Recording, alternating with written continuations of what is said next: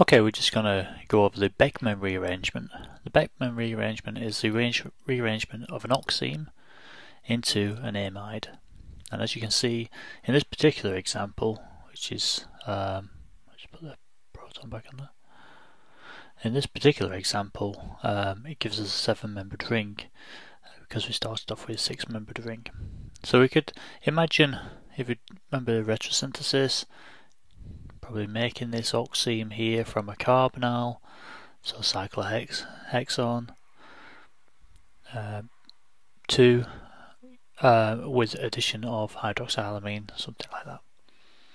But we don't need to think about that at the moment, so just get rid of that.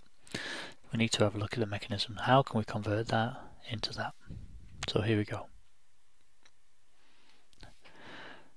First of all, we protonate this species here. We're in acidic conditions, so basically we pick up a proton,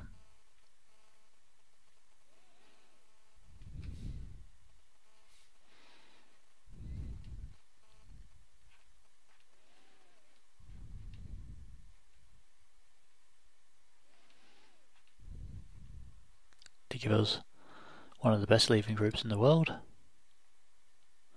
probably the universe, to give us water. It's a leaving group, that's an oxygen, it's my drawing.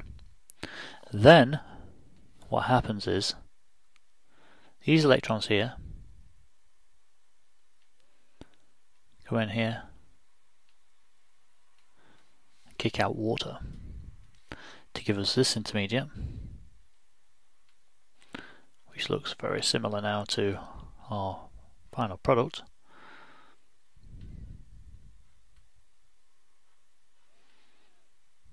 What I'm going to do is just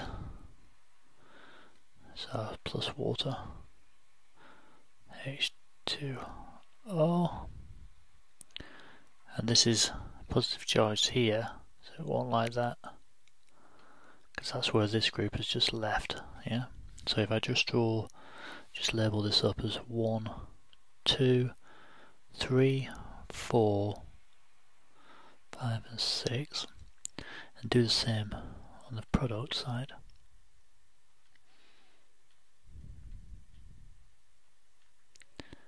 You can see that this one was connected like that to 1. Just undo that because it looks a bit complicated. So 6 was connected to 1 and now it's moved on to nitrogen.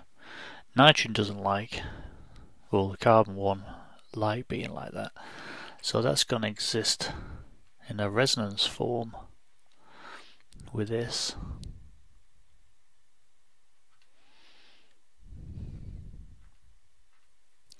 Although for this particular species, that bond angle there doesn't look very good. Okay, so the overlap of the orbitals from this, I'll draw them on there, you can see the overlap of that orbital into the vacant sp2 orbital, which that should be, won't look very good. So it won't actually exist like that probably, but this is a resonance form, and this, so that will give, this is delta positive and this is delta positive here. Okay, but what happens now is water comes back and attacks at the positive side there. So you can imagine it attacking there, then the electrons go back. In fact, why don't we just draw that as a dotted alternative? This is the alternative one. Attacks there and back, yeah? It's the same thing, it's the resonance form of the same thing. So it does that, water comes back and then attacks there. I just scroll that up a little bit, because we're getting very close to our final product now. You remember the final product there is a 6-membered ring, a 7-membered ring, the amide called lactam.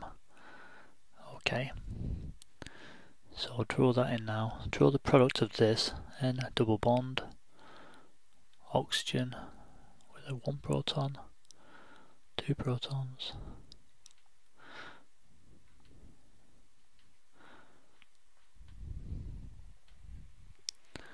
And you got no protons on there, but that's positive charge there. You have to sort your charge out. So I'll go over to this product, which is exactly the same without that proton.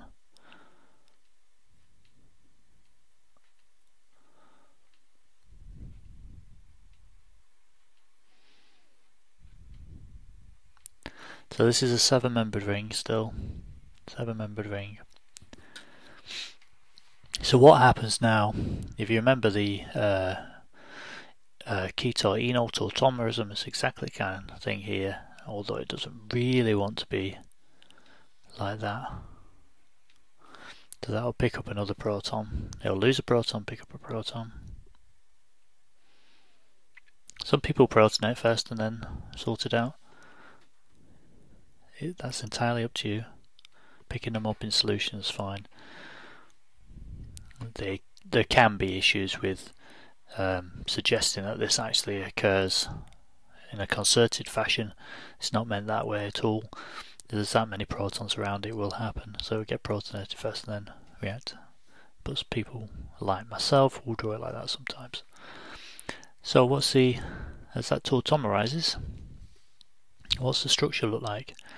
Well, nitrogen's picked up a proton. We've lost a double bond there, and we've gained a double bond here.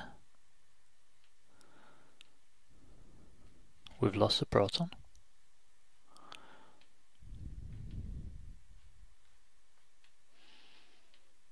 We've still got a 7-membered ring. So we've got our product, and that is a Beckmann rearrangement. Quite straightforward. Basically, water leaves and water comes back. You get some tautomerism, and that will give you your final product there.